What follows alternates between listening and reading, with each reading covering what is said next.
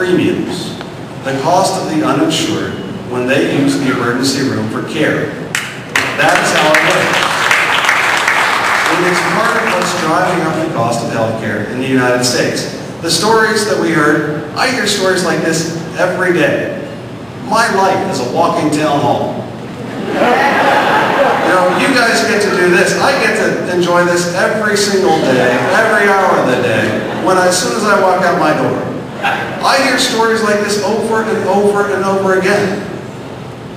I share the concerns about the deficit. I share the concerns about the debt, and many of us are working to reduce that.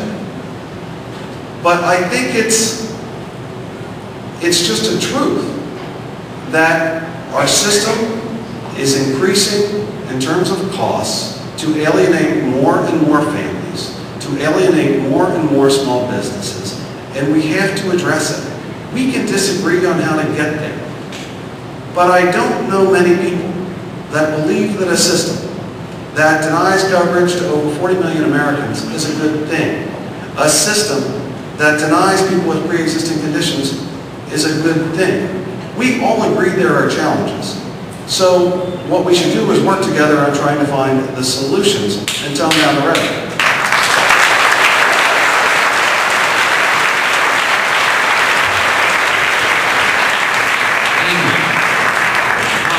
With the woman who wrote the short story about multiple sclerosis, are you still here?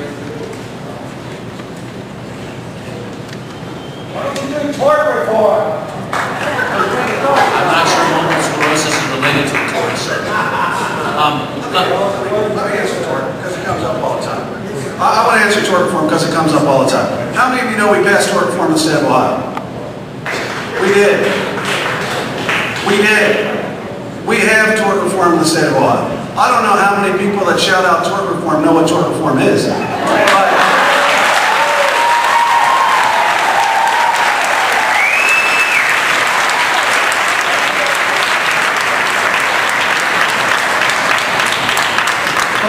But the point is that we passed it. We have tort reform in the state of Ohio. The logic would then follow.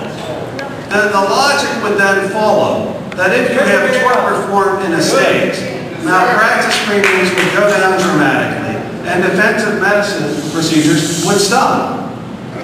That hasn't happened. We have seen a decline somewhat in certain areas, in certain specialties, with regard to malpractice insurance premiums.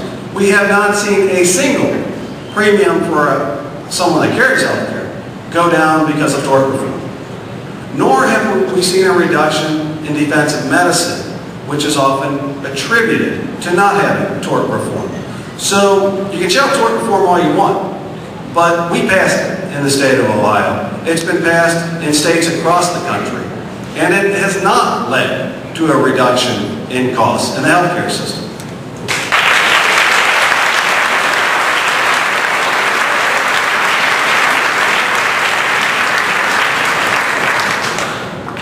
My question is, how can you say that we can keep our insurance and then say there's an 8% tax on small companies that have their own? I think this is more about the House version of the bill, but I think there's a misunderstanding with the House version of the bill. It does not tax small businesses that have health insurance reform, I don't think. I believe it taxes small businesses that don't offer health insurance to employees. Is that right? Yeah, it's the House version of the bill, and there are two different versions right now that one starts at $250,000 of payroll, the other starts at $500,000 of payroll. It's a graduated scale up to 8%. So that's how it works. And again, it's one of the challenges that I think we face. It's only for businesses that don't currently offer health care. The idea being is that there's an uneven playing field for businesses, those that offer health care versus those that don't offer health care, and that everyone should be paying into the system if we have a system. And so that's the thought behind the surcharge for those businesses not affording health care to their employees. I remain concerned about the long-term viability of businesses who aren't offering health care, who then have to pay that surcharge. The fact is, though, that only a few percent of all the small businesses out there would be subject to the surcharge, because as soon as you start raising that threshold, pretty quickly, you don't find many businesses that aren't offering health insurance to their employees. It's that simple. The question I have is, drug companies are advertising heavily on TV, advertising an expensive process. Where do they get the monies for this? Hey, you know, the reason I would like to address this, because it's come to my attention that pharma has not only put on ads, but also sent out like postcards for me. I think politics, just so you know, elected officials have no control whatsoever over third-party expenditures, either for them or against them. When folks are sending stuff out against me or for me, I usually find out because someone in my family calls me, or somebody, you know, one of my friends calls me and says, hey, I got this about you, or I see it on TV, or my wife sees it on TV. They have the ability under our campaign finance laws to do as they wish and use the profits, I assume, from their company to do so. But it is a third-party expenditure, and actually it's illegal for them to communicate with anyone that they are spending money for or against for them.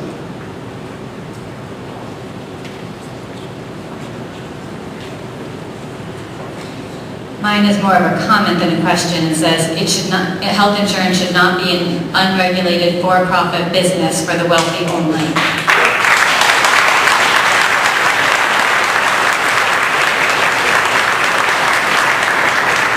And I think Senator Brown would agree with that sentiment. I think he would argue that for-profit health insurance companies should exist and people should have those options if they choose to, but that there should be an alternative option for individuals to choose if they would like as well.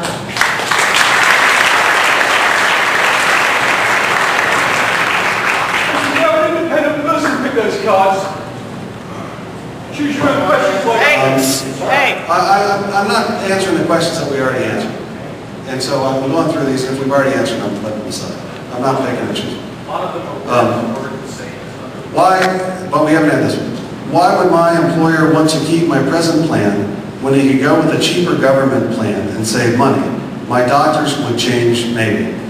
Well, first of all, your doctors often change if you change employers and the plans change, unless you can find a plan that retains the current panel of doctors that you have, and then you're lucky.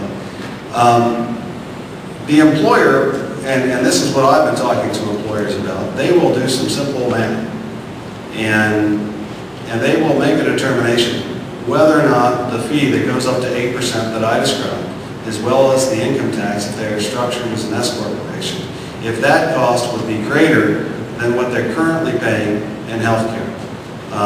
If they then choose to drop it, their employees would go on to the exchange and be able to choose on the exchange what type of coverage they would like to have. I think as a benefit, you have to understand too, the way the evolution of the healthcare system in the United States. It evolved as a benefit to employees. It didn't evolve as a constitutional right guaranteed to Americans. It evolved as an employee benefit really through World War II and through the 40s. I believe employers will continue to seek to incentivize employees. And I think they will make an economic decision. But they will also make a decision around employee satisfaction, which is exactly what they do today. You know, there are a lot of employers out there right now that could drop their health care benefits, but they choose not to do so because they want to offer that benefit for their employees. So I'm very concerned, as I mentioned at the outset, about incentivizing employers to drop their plans and go on to the exchange. I think they should have that ability to do so if they want to, but I'm concerned about incentivizing that through the act. And I really think the rationale behind the surcharge is to alleviate that. So that's how it's going.